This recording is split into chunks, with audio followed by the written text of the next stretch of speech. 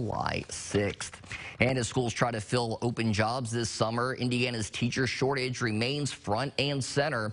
The state's Education Job Board shows right now there are more than 2,300 open positions for teachers. Those include math, science, and special education positions. They've been some of the hardest jobs to fill. State Representative Bob Benning says lawmakers are looking to expand incentives for new teachers and specifically for people of color.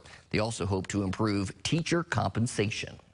I'm sure that we'll put additional resources into K-12. I mean, we put almost $2 billion in the last budget cycle. So I believe that we'll have significant resources available. Funding for schools would not be addressed in the upcoming special legislative session. That would have to be done next year as lawmakers rewrite the state's budget. And traffic moving